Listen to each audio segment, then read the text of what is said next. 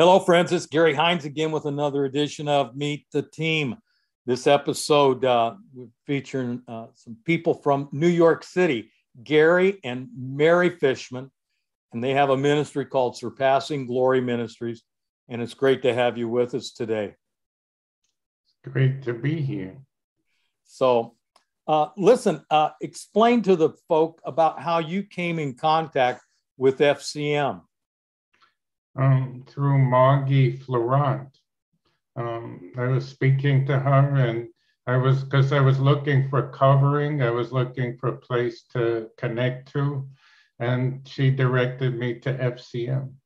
Awesome. You know, so many of the people that are connected with FCM, at the beginning, of course, it was largely because of Jim and Sylvia, but over the years, we've discovered that connections and contacts with other people a part of FCM is what drew people into FCM. And so we're glad that you had that relationship with Margie and that you're a part of the family, as they say in your area, the family. So we're glad that you're here.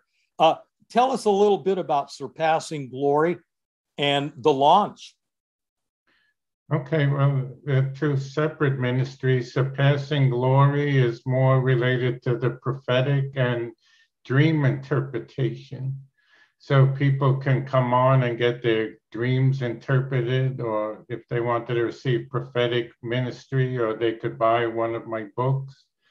So that's Surpassing Glory. The launch is a ministry that has to do more with equipping and training. And we call it the launch because the purpose is to prepare people to launch them out into ministry, and not just to prepare them, but to stand with them and even give them a platform.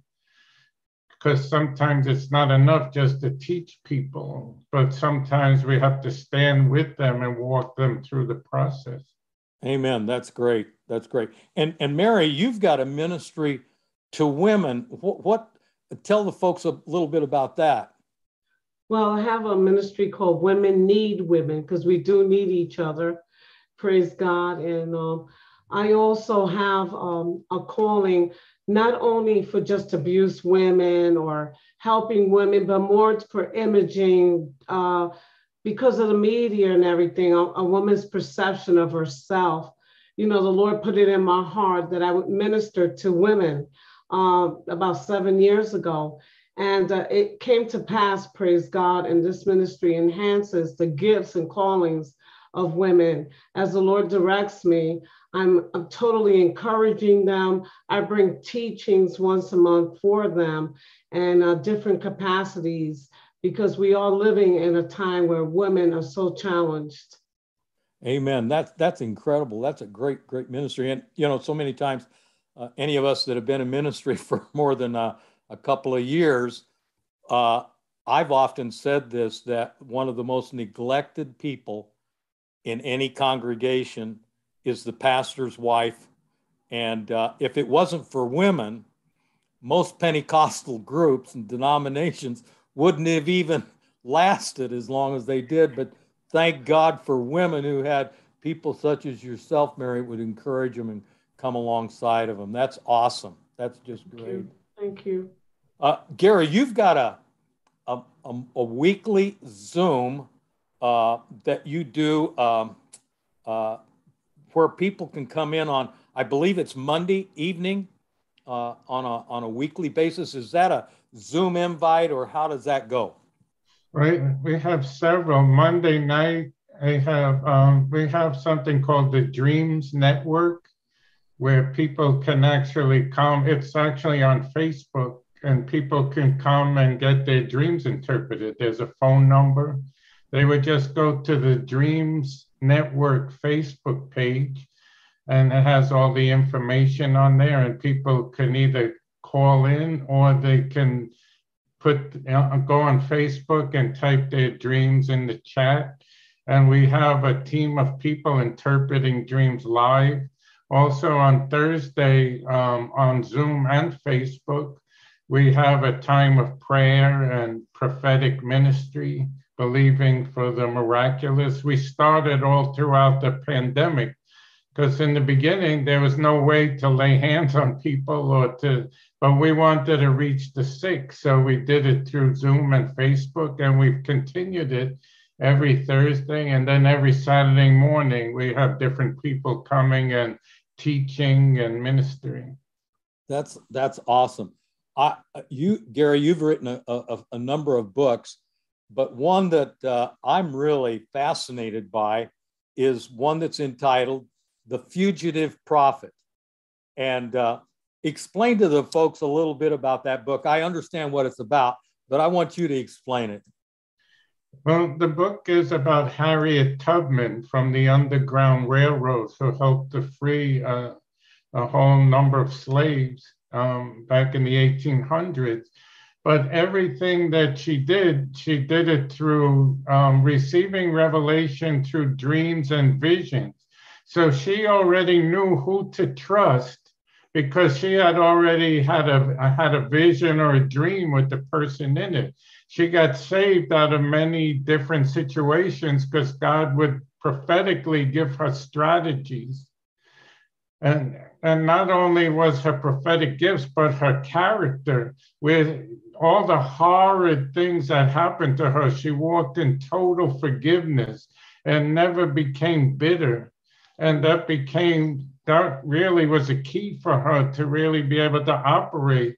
You know, when you walk in that kind of forgiveness, it really brings freedom to fulfill your destiny. So the great thing about her to me is that she didn't use her prophetic gifts just to go from church to church and prophesy over people, but she went out into the culture. She transformed she helped to transform a nation using the prophetic gifts and the power of the Holy Spirit. Even in the Civil War, when people were getting fevers, she would lay hands on them and they'd get healed. So to me, that's really where the power of God belongs, out in the streets, out into the highways, the byways, not just to prophesy over people in the church. You know, that's fascinating. And I remember watching just a while back, it was a series of on a TV program on one of the major networks about the life of Harriet Tubman. And they did, I believe, a decent job of showing a lot of the things that she obviously needed honor and understanding by the general public. But they did even give a little bit of recognition to the prophetic. They didn't call it that, but at least they recognized that. One of the things I wanted to ask you, being involved in the prophetic ministry and in dreams and interpretation, you know, because we look back through the Bible and we see people like Daniel and Joseph in particular, even the earthly father of Jesus, Joseph, operated by dreams and understanding of those dreams. What do you see, both of you, what do you see prophetically as to where maybe you sense the nation is going, and what we need to do in response to where it appears to be going? Well, in the natural, the nation is totally falling apart. You know, it's reaping what it's sowing with all the abortion and all the sin and the perversion. But I'm believing for a mighty move of God. That's what I see. I'm believing that the best days for this nation is still ahead of it. That all the work and all the service and all the seeds weren't for nothing. I don't believe that this is the end. We might as well give up. The Antichrist is coming. Jesus said to the increase it says in Isaiah, to the increase of Jesus's government, there will be no end. So I'm believing the power of God, the government of God is going to invade all the wickedness in the nation. And I'm believing for great change and great harvest. That's really what I keep seeing. Amen. Mary, I believe you see that in working with the women as well. What do you see? How are you helping women in this season? I feel like because of what we're going through, God's raising God's children and God's women to be the mighty women that God called them to do without having any restriction and reservation. I think this is a time where we humble ourselves and pray like never before. And God is raising daughters and sons for his glory. Praise God, to go forth and proclaim. And I think this country still exists in a positive way because of our prayers, because we're standing firm against the enemy and saying, no, we're going to stand for what we believe. No matter what happens, we're standing and going forth in Jesus' name to all nations, proclaiming the goodness of the Lord. Praise God. Amen. Well, that's the mandate that all of us, whether we have a title on the front or the back side of our name, that's the mandate as sons and daughters of the Most High God. So praise the Lord. Gary, what I'd like to ask you to do, and Mary as well, would you just pray for FCM, but just pray generally? And I believe that the Lord just wants to speak to you or speak through you to us. And so would you just wrap our time up together, please? Okay, so I'm going to ask Mary to pray first. Okay. Father, we thank you, Lord, Father. We thank you for this ministry, Father, that we're praying for today. And we uplift every minister here, God. Father, they're doing the best job they can ever do. And Father, that's all you ask us to do. And Father, that we have a humble heart. Father, we pray right now in the name of Jesus, Father. Father, we go to your throne of grace to obtain all the favor. All the favor comes from you, to obtain favor and help at the time of every need. And our nation is in need. And I thank you, all our ministries are in need, but we're looking to you, the author and finisher of our faith. Father, I thank a hedge of protection around every ministry, around every church, Father. Father, our families, Father, our children, God. Father, put a hedge around this nation and our ministries and our families, Father. We thank you for all the pastors, Father, that have a mighty work to do, Father. Keep them safe, Lord. Father, I thank you, Lord, that they have built-in strategies against the enemy and a prayer life, Father, that is not of compromise. And Father, I thank you for this hedge of protection in the mighty name of Jesus, that will go forth in your name, building more and more of your kingdom. In Jesus' name. So, Father, we thank you, Lord God. I pray over FCM. I pray increase. I pray a multiplication anointing in Jesus' name. Father, we thank you, Lord God, for new waves of your spirit, Lord God, that would break through, Lord God, everything of discouragement, Lord God, and weariness. Yes. I thank you that the greatest days, Lord God, for FCM are still ahead of it, Lord God, days of glory, Lord God.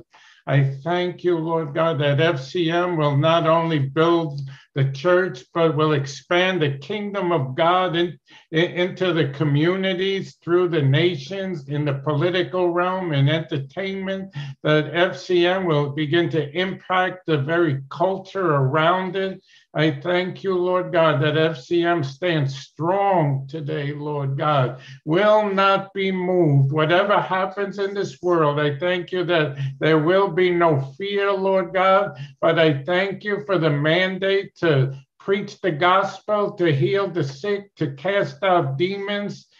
We thank you, Lord God, for great and mighty works in Jesus' name.